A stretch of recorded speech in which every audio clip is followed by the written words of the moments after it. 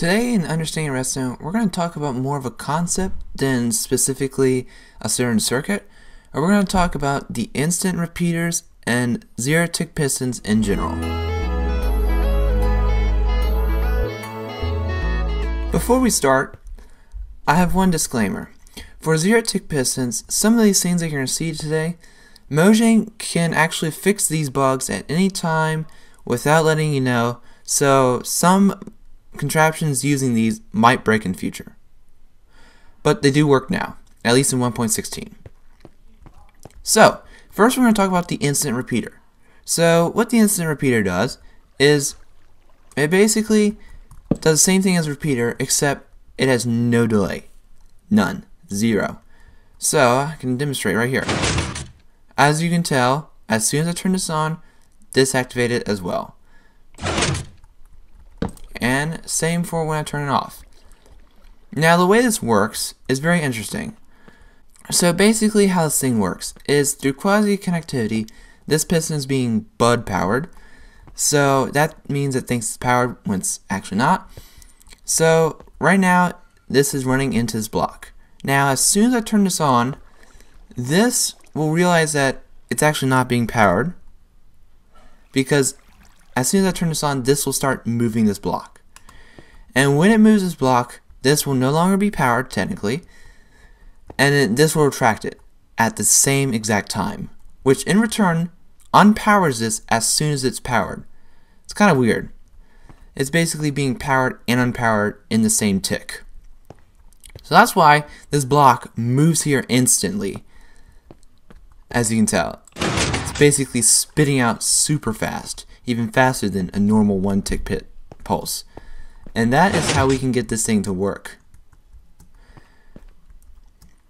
because of zero-tick pistons. Now you can replicate zero-tick pistons through this. Now this is basically a pulse shortener, and what it does is normally you would have two repeaters, and you would have this like that, and then you get a 3-tick pulse.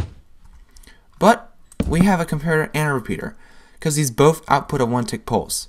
But this 1-tick pulse takes just a hair longer than this one, and because of that we get a 0-tick pulse.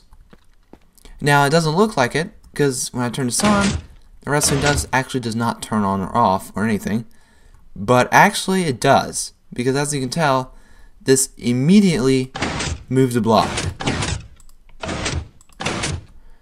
So this is how you can harness the power of zero ticking. Finally, we move on to this contraption here. What it does is it basically moves blocks in one direction as they get placed. So for like a concrete maker. Now normally you see these contraptions look sort of like this, but there's one issue with that. It's not fast enough.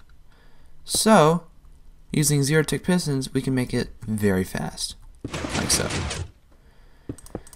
So the way this works is when I place a block, this torch will instantly power this redstone line, which then will power this piston here, causing quasi-connectivity to bud power this piston, and then as soon as it pushes the block, this turns back off, which then, since this is continuing to update this guy here, this guy will turn back off, because it's basically being powered and unpowered at the same exact time. And that's why we can move lots of blocks very fast with this guy. Alright, so now that you know a little bit about this zero-tick stuff, what can it be used for? Well, first, the instant repeaters. The instant repeaters can transmit a signal any distance, well, as long as the chunk's loaded, any distance instantly. So that means this lever is connected to this sign over here, and as soon as I flick it, it'll activate it. Now with normal repeater, you have a little bit of delay. It wouldn't be a lot, but there are some instances, like if you have some sort of race or something and you want multiple bays to open up at the same time, you can use instant repeaters for that, to give everyone a fair advantage, or give no one an unfair advantage, because you never know, that one tick could decide the end of a horse race or something, or a boat on ice race. Those are fun. So this is one way you can use instant repeaters. It's either to activate a lot of things at once, at the same time, or transmit signals really far with 0 delay. So here we have a concrete maker. So what this does basically is when you create concrete, you get concrete powder, of course. And concrete powder isn't all that useful, but what is useful is actual concrete. So normally what you have to do is you have to put concrete next to water so it hardens and then you mine it. But there are more effective ways than that. And here we have a concrete maker, or, well, a simple design of one. So you can either have TNT blow up the concrete. This is for Java Edition only, because TNT blows concrete up. In Bedrock, half of it's gone. And zero tick doesn't work in Bedrock.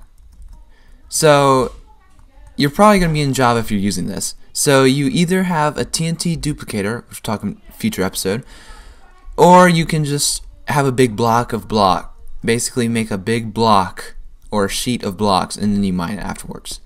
But what this is useful for is that if you have a ton of concrete powder and you really don't feel like doing it by hand, all I have to do is switch on the TNT dispenser.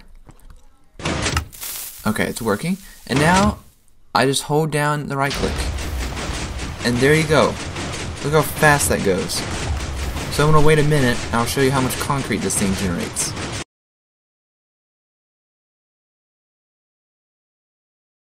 Oh, looks like it broke. Well, it happens a lot actually with these things. There we go. Okay. There we go. Now the only problem about zero tick is in the fact that it does actually break like that, because zero tick isn't 100% reliable, but it's been close to a minute, 45 seconds I'd say, and let's just see how much concrete we got. Okay, 5 and that's a lot of concrete. So we've got at least 3 stacks in here because it's still filling up. Now it's in a matter of a minute. So imagine doing that, but for 10, 20 minutes. Just AFK right there, placing concrete. You'll generate a lot of concrete. Now the reason this works is, one, as we recall, we have this circuit here that I've showed earlier, but we also have this. This is just like that circuit, except all it does is it has these pistons facing down instead of to the side. And it has quasi connectivity. And basically, just when this gets powered, this is powered and unpowered at the same time, causing it to do the causing it to move the blocks instantly. So that's another use for these zero tick things. I will warn you, if you're using one of these zero tick contraptions, they could break at any time, because Mojang at any time could say, hey, let's just fix that bug finally, or they'd be like, this is way too overpowered, so we're going to fix it, because they did fix zero tick farms, so I would not be surprised if they fix this. I'd be disappointed, but not surprised. Now that we know how these work, and a few uses for them, we need to know how to build them, because else we'll never be able to use it. So, first up, the instant repeater. So, what you want to do is you have your line that you're going into. You want to have a block of wool, a sticky piston, 2 blocks from it, because this is going to extend into it. You want to have a sticky piston on top with a redstone block, and then place a piece of wool right there. And then take this line wherever you feel like. And now, if I power this, there you go.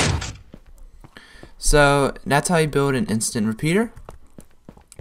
Next up, if you want to harness the power of zero tick, what you need to do is you need to have a sticky piston with a block on it. You have the comparator run into the piston, and the repeater run into the block. If you switch the two, it won't work. 2 repeats rest and dust, and now you have rest and dust out here. Now, if you use a repeater, you won't be able to use zero tick with a repeater. And in fact, yes, the repeater will turn it into a 1 tick pulse or 4 tick pulse. So you cannot use a repeater once you do this. You can use it. Actually, you cannot use an instant repeater either, because an instant repeater needs at least 4 ticks for it to work. The pulse has to be at least 4 ticks long. If it's not, it's going to break itself. Now finally, the block feeder. You put a block with a redstone torch on it, piston on top, and then you have another piston on top. And now what you need to do is, all you have to do is hook that up to this piston. And normally I use a target block. And there you go. So now you can place lots of blocks at once. So there you go. I hope you enjoyed today's episode about zero-tick pistons. Now it was a bit different because we talked more about a concept than a specific circuit, but zero-tick pistons are very useful. Now don't rely on them too much, because Mojang can at any point fix that bug and all those contraptions will break. But when you can use it, do. Because, like I said before, they're very useful and they're fun to play with sometimes, as long as they don't give you a lot of headaches. That's all from Understanding Redstone. Catch you in the next episode.